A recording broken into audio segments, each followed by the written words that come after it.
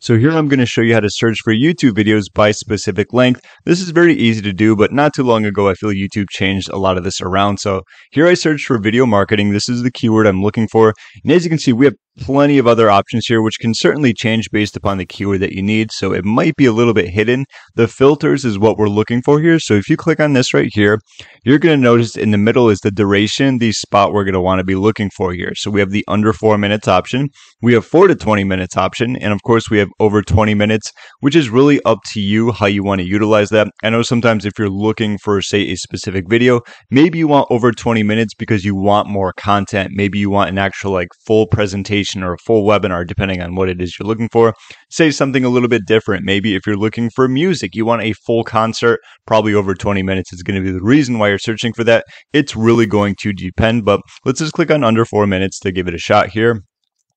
Okay, here we have 17 seconds. That is certainly under 4 minutes. I'm just looking for the main videos, 1 minute, 1 minute, 2 minutes. We have some shorts there, 3 minutes, 52 seconds. All right, perfect. So that's great. If we wanted to change that, of course, we go to filters again. It's already selected here. If we want to remove that, we can click on the X.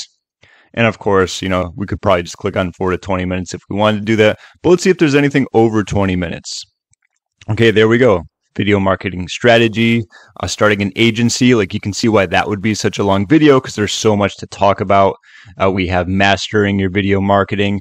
Let's see, the only video marketing strategy you need, compliments of Gary V, and so on and so forth. But that's the very quick tutorial. It's all going to be in the filters right here. Whether or not you want it to be a little bit shorter, in between, or a little bit longer, that's going to be up to you. So I hope this quick tutorial helps you out. And if you have any questions, feel free to leave a comment down below. I know YouTube is always changing around how they, go by their search filters. And like I said in the beginning, all those extra aspects you can add on top, but this should be pretty straightforward for you.